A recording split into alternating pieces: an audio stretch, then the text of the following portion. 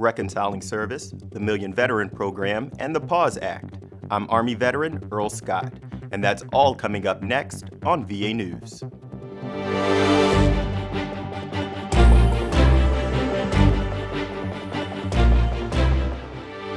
Major news outlets for the past few months have focused on the drawdown of our nation's longest war, Afghanistan. While news coverage debates the decision to cease combat operations, veterans from the war should remember the positive to help reconcile their service. While some troops have reconciled their service, not all have. Veterans should be on the lookout for red flags if news of Afghanistan starts changing behavior. These include isolating, using alcohol, drugs, or any increase in unhealthy behaviors compared to normal. This could even include things like excess work or video games. To search more for a PTSD program near you, visit va.gov/directory and select PTSD program from the menu. With the PAWS Act, veterans struggling with mental health conditions will be eligible to receive service dogs through a pilot program approved by Congress. Mental health service dogs are task-trained to assist people with PTSD, panic disorders, anxiety disorders, depression, and other conditions.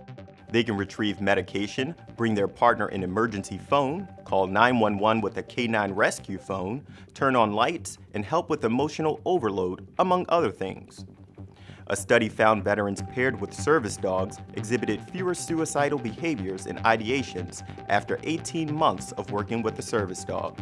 To learn more information about this story, visit congress.gov and search PAWS Act. When Army veteran Kayla Williams had 3 friends diagnosed with breast cancer in the same year, she wondered if their time in combat had anything to do with their illness. 3 of my women veteran friends who are combat veterans were all diagnosed with breast cancer in the same year. It's honestly made me a little nervous about what may be in store for me, and I'm not confident that there's enough information in the civilian sector to identify whether or not I may be at increased risk based on my background and my military-specific exposures. I'm very hopeful that the Million Veteran Program offers an opportunity to ensure that women veterans like me know what else we should be concerned about, and also whether or not we can try specific treatments.